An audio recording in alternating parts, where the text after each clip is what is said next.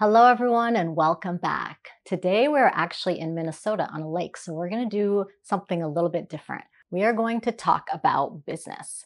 Now, if you are a maker, you know that owning a business as a maker is a labor of love.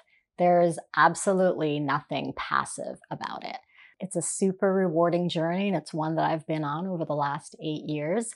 And when I think back on this journey in retrospect, I can see some areas where I could definitely have improved upon as a business owner and sped things up a little bit. But there are a few key decisions that we made as a business that really sort of accelerated our growth. And these are things that I can see now as I think about them, but it's not something that was obvious at the time.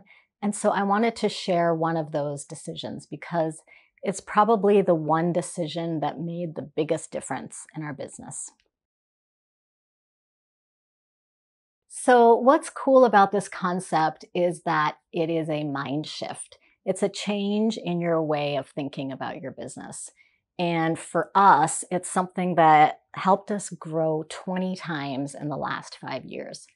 We were in a place where we were stuck. In our first year, we made $5,000. And for the 3 years after that, we made about $20,000 every single year. So we were kind of flat in our sales. And a lot of things happened during that time that might explain it. But one of the main things is that I was thinking of the business as a hobby. Now, if you're a maker, you know that most businesses start as hobbies. We make soap, so our business is really something for us that started as just something fun to do. I started making soap in my kitchen, and it was really just dabbling around with a lot of different ingredients and figuring things out and just having fun. And that's a great way to start a business. I think that there's a lot to be said about having a hobby that you're really passionate about and then growing that hobby into a business because you bring with it that, excitement for your craft into your business.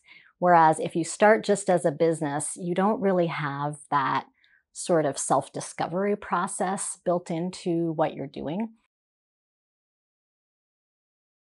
So a hobby is basically a process of figuring things out, how to make things, discovering what you love to make, basically finding your path in your own journey, whether you're making jewelry or soap or anything else. It is a time for you to play. It's a time for you to have fun with your craft, and it's super enjoyable. And a lot of times people have a full-time job while they're doing this. And you start to think, hey, maybe I can turn this into a business. Maybe this is something I want to do. And then you kind of decide, okay, this is going to be a business. But there's one thing that's really missing from this process, and that's being intentional about changing your hobby from a hobby to a business. And while the hobby phase is really fantastic for growth and learning about what you want to do and what you love making, there is a very different process involved when you become a business. A business is about bringing all of that stuff that you've been doing as a hobby into focus.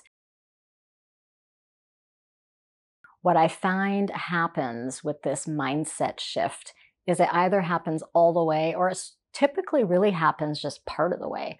And that's what happened to us as we were growing our business. We didn't really dive all in into the business side. And what I mean by this is that, maybe you're going along in your hobby and you're deciding to sell soap, but you don't actually really know how much your bars of soap cost. Maybe you kind of know how much they cost, you know how much the ingredients cost, maybe you know how much time you've put into them, but you don't really know the full picture. And then on top of that, you're still dabbling, you're still having fun, you're still making a lot of new things. Maybe you don't have a product line. And having a product line is really key for having a business. And not only just having a product line, but being intentional about it, having a product line that suits what you want to make. And then on top of that, having that product line in stock, which is really important. When you have a product line that is always in stock, then your customers can depend on you. They can depend on the things that they love and buying them over and over again. And so these are sort of the beginning stages of a business. And this is what we did in 2019 with our business is we decided to basically keep things in stock, have a product line. Except Our product line was huge. I think we had like 31 different soaps that were in stock all the time, which was really difficult to do. We often ran out of scents anyway. And even though we tried really hard to keep everything in stock, it didn't always work out. So we were keeping that hobby mentality, making new soaps all the time, dabbling and experimenting, buying lots of different essential oils. And at that time, we were still using fragrance oils. So we hadn't really honed in on what we actually wanted to accomplish as a business. And in 2020 is when we really started to think about dialing everything back, just simplifying. And also, in addition to simplifying our product line, really figuring out how much it cost us to make things, because that's the year we hired an employee. So that year in 2020, we went from making $20,000 a year to $100,000 a year. So we grew 5 times, which is pretty massive for a small business. And it was the first time that we started to see, like, hey, this could really be something. We hired an employee, which freed up my time to be able to make soap. And it really felt good, but we still weren't in that business mentality that I'm talking about because we were still kind of all over the place. We had a lot of different ingredients we were using. All of our recipes were using different oils, different essential oils. And so when I talk about a business mentality, it's to really hone in on what your product line is, what your costs are. Can you hire people? Can you get yourself into a space? And can you do wholesale? That's really a big one, which we could probably do a whole video just on that. But anyway, to reiterate, hobby is self-discovery process, a really important process for anyone that's a maker. And then if you decide, and you do need to decide this, like, do I really want a business? And the answer might be no, in which case, keep going at it with your hobby. I mean, that's a great way to spend your time, make a little bit of side money, that kind of stuff. But if you decide you want to be a business, go in all the way. Don't sit in this gray area where you're kind of like, yeah, I want to buy a whole bunch of fragrance oils that I don't really know how I'm going to use.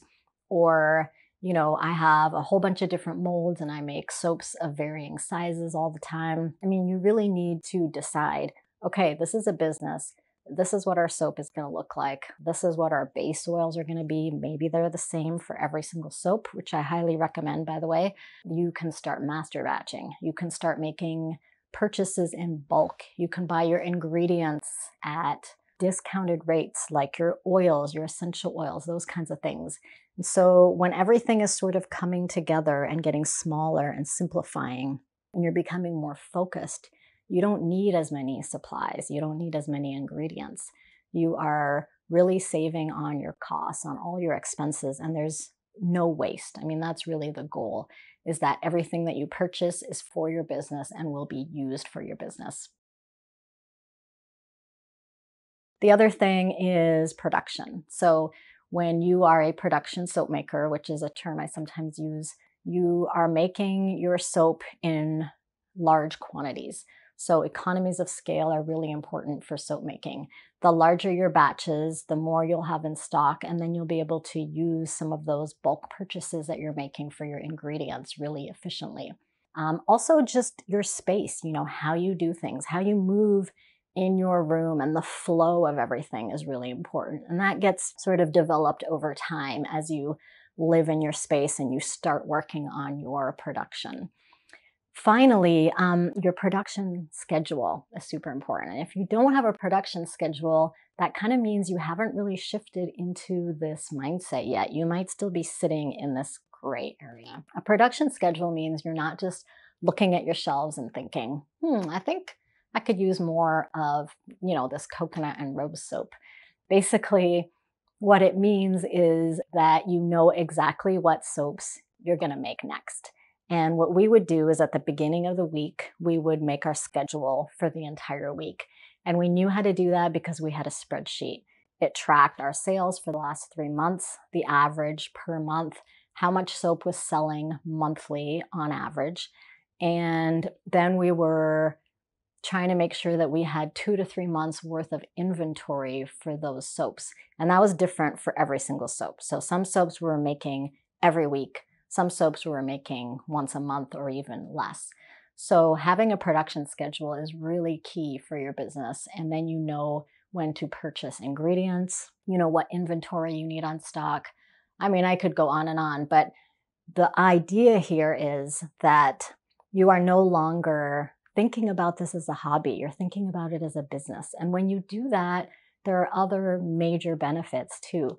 For instance, your customers will feel it. They will know that you are a business. When you see your business a certain way, that's how your customers are going to see it. And if you're a little bit muddled about what you want to do, you're not sure exactly what your product line is or which direction you want to go, whether you want to use, fragrance oils, if you want to be all natural, those kinds of decisions, those decisions have to be made and you have to run with it and, choose your path and tell your customers exactly what you're about. And so your customers will feel that confidence you have in your business. What your journey was, but you know where you've arrived. And that's the place, where your business is. And that's how your business is going to thrive. One other thing is a lot of people will say, if I am not a hobby anymore and I'm just a business, that sounds kind of boring. I have to make the same things over and over again. And it's true, you really do have to make the same products over and over again. But one way that you can play around and kind of get back to that hobby space is to do seasonal releases. Seasonal releases really help you play. And we do this in our business, or we did do this, where every season we would have a soap release. And we typically had 4 brand new scents. And what we did is we brought back 2 scents that we had made in previous years, and then we created 2 new ones. And so this didn't impact our production schedule too much, because once you do have a production schedule, you'll start to realize that it's kind of a pain to make something new because it kind of puts you off track and slows things down, but it'll get you back to playing. But when you come up with those seasonal scents that you're making, you definitely want to have a plan. And when you make a purchase of, brand new essential oils you haven't used before or colorants, you do that with intention. And then after you make that release, things may or may not go according to plan, and that's okay. You can still sell those soaps as a summer release or a holiday release. But every once in a while, you'll get a soap that is just like perfect. This happened to us a bunch of times. For example, our turmeric orange clove and our rosemary mint juniper, our wild lavender, those all started as seasonal soaps, and then they made it into our product line. And so what you're doing there is you're fine-tuning your product line. It's changing, evolving slowly with intention, but you're making it better over time. And so some of the scents that maybe aren't selling as well drop off, and then some of these new seasonal scents make their way into your product line. So it's not stagnant, it's still an evolution, but you're doing it with intention and you're making sure that you're using everything that you have in your studio and not buying a bunch of things that you don't need. Anyway, that's just a little bit about our business and how we grew. And I hope that it is helpful for your business. If you find that you're sitting in that gray area, just really think about what you can do to shift this focus over to business. You really have to make some decisions. And the longer you sit in that gray area, the harder those decisions are going to be. So the quicker you can go from hobby to business, and the more deliberate you are about that shift, the better it will be for your business. All right. Oh, and also, if you start as a business, which I have seen some people do, really go in with just 6 soaps, for example, as their product line and just start on that end. Make sure that you get back to some of that hobby side of things, just playing and experimenting with things, and make some time for that so that you kind of get the best of both worlds. All right, we'll see you next time. Have a great night. Bye.